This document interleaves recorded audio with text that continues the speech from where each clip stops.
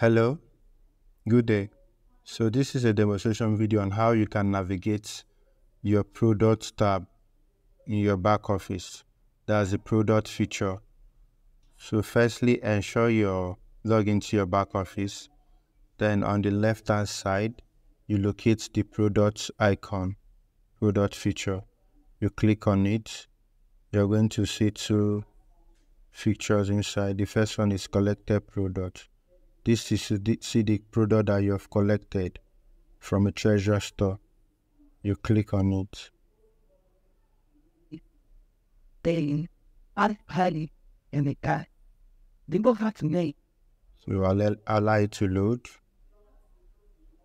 Then it's going to show the details of the product that you have collected with the dates, the treasure store, the quantity, and the price. So I'll click on product again. Then I'll click on the next feature, product not collected. Just like the name implies, it shows the product that you have not collected. Shows the name of the product, the PV, and the price, even the quantity. Thank you for watching this video.